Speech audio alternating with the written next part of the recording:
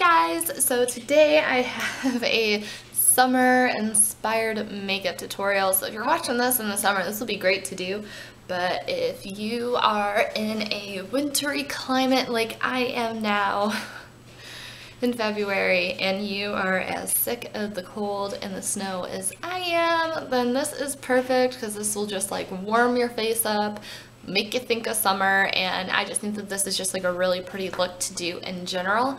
I am hoping and praying that the lighting in this is okay. I was so excited to film this video. I knew I was going to film today before I went to class, and when I left for class at 9, it was like the sun was out, and I feel like I haven't seen the sun, like actual legitimate sunlight and like super brightness, like you really need sunglasses, like almost like summer day sunny in like 2 or 3 months. So I was so happy. And then I was only in my class for like maybe 30 or 40 minutes because we had an exam, and I got out and it was like freaking pouring rain and like gray skies, and I was so upset. So that's like why my hair is like a little crazy looking, because I got caught in the rain.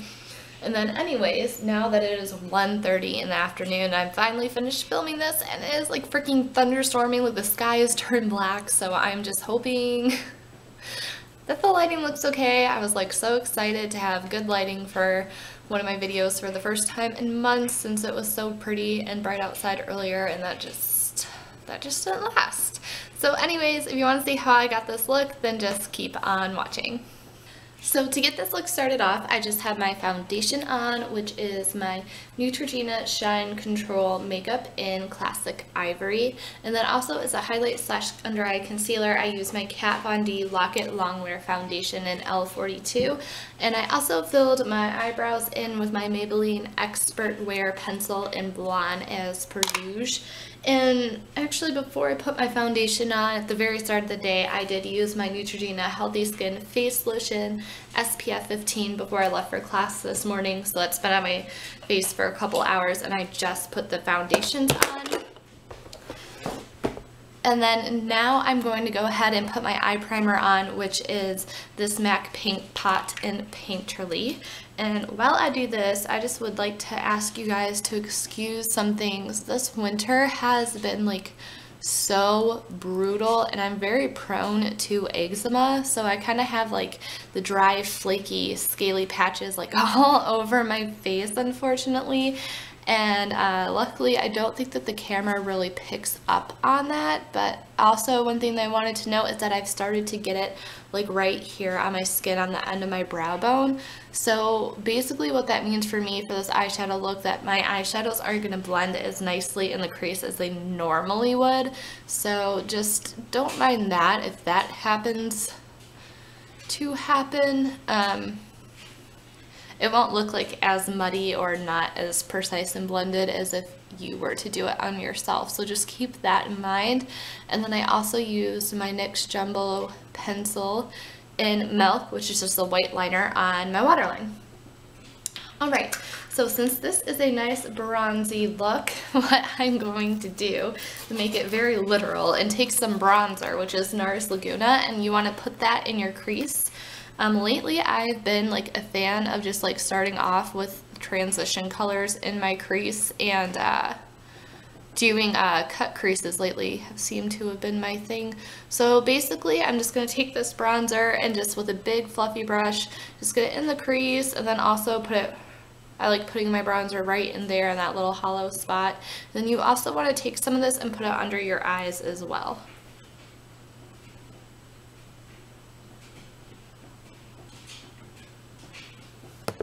Okay, so then now we're going to move along to the Naked palette, the original one. And the first color that we're going to take is Buck, which is the second darkest matte color in the palette. And then you just want to take a bit more of a more condensed, still semi-fluffy brush and really concentrate this on your socket.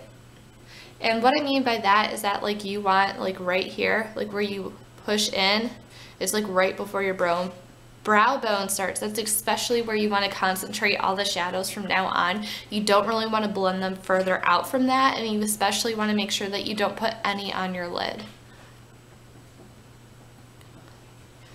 So basically, as you can hopefully see, that I'm just going like back and forth and just like wiggling the brush around, and that's basically what you want to do to try to build up color. And then of course once you're done with that, you can go back and sort of fine tune it a little bit. You just don't really want to get these darker colors going up as far as the bronzer that we put on. And then also one thing, you want to make sure that you are bringing these all the way in towards the inner corner. Don't be scared to do that. Okay, and then you also want to take just a little bit of Buck and put that on your lower lash line as well. And then we are going to kind of blend this out pretty heavily on the lower lash line.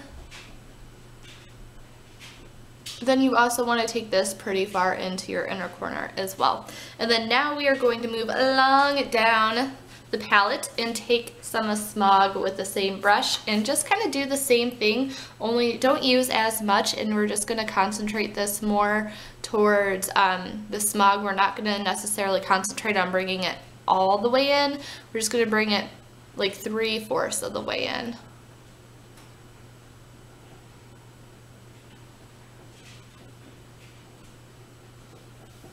And then of course, every time that you're done, just to make sure everything is nice and blended, you can always go back with the bigger, fluffier brush, just to give it like a once over really fast, because like again, you don't want to have everything like super blended together. You still want to have some sort of a gradient definition of where we have the lightest to where we have the darkest. And I'm sure that you're sensing a pattern here. We're going to take Smog and just put that more on the outer third of the lower lash line, and we're not going to blend this down as far as we have with the other colors. And then last but not least, for the crease, I'm going to take more of a stiffer fluffy brush, blending brush, it's not really fluffy, blending brush like this, and move on down to Dark Horse, which is the deepest, darkest, most like chocolatey brown in the palette.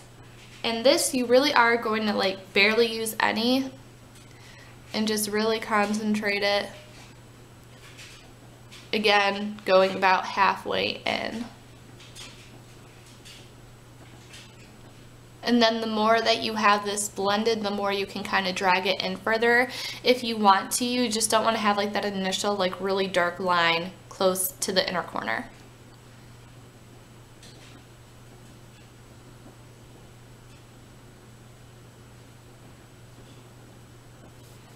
And then with this, you really do want to take the big fluffy brush because you don't want it to look like you have a line there. Okay, and then now you want to take sort of like a liner brush with Dark Horse and just smudge that right under the lower lash line. This you want to keep as close to your lashes as possible. I'm going to kind of take that in, but not all the way in. And then I'm going to take this bigger fluffy brush and just kind of blend it out slightly. Okay, so now we want to concentrate on our lid color, and then if you did get some down on your lid, that's okay. But basically I'm going to take a combination of Virgin and Sin and mix them together, and then that's all that's going to go on the lid. I'm going to take just barely any Sin because I don't want it to have too much pigment or color, and just have it mostly be Virgin because I think that this just gives it such a nice highlight and just really makes the lid color sort of pop and stand out.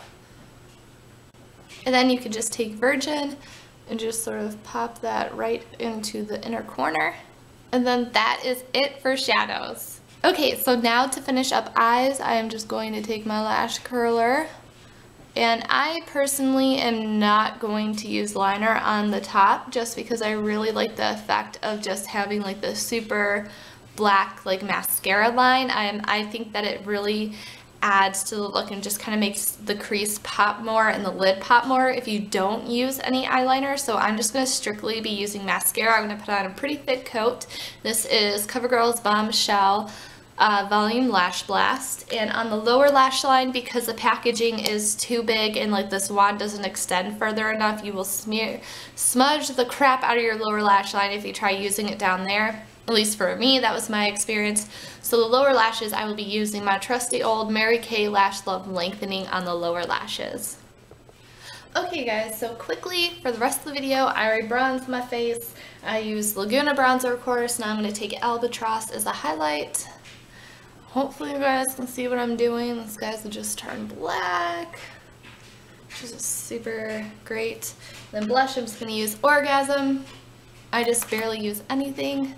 And then I like to sweep underneath my cheekbone and then sort of blend it back and up onto the apple of my cheek. Just like that. And then I love this color, like it's so perfect for summertime. It gives you such like a sun-kissed look.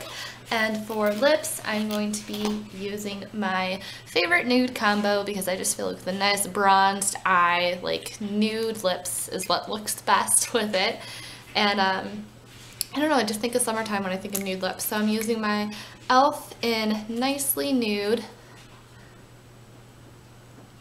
And this is like a My Lips But Better color for me because that just has a little bit of a pinky hue. I'm a big fan of pinky nudes. In case if anyone is new here and they did not know that.